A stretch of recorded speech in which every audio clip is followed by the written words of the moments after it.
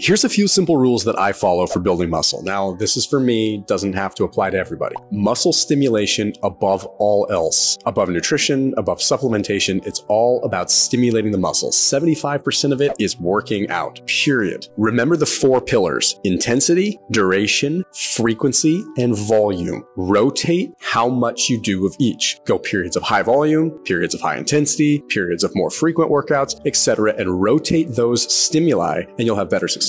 Train to 80% failure. You get a similar effect and you don't risk the injury and you don't tax your central nervous system to the point that you can't even sleep. Protein at all costs. Don't skip cardio. Improving the vasodilation, improving circulation, all of that has benefits when it comes to building muscle too. Doesn't mean you go overboard, just enough to stay healthy.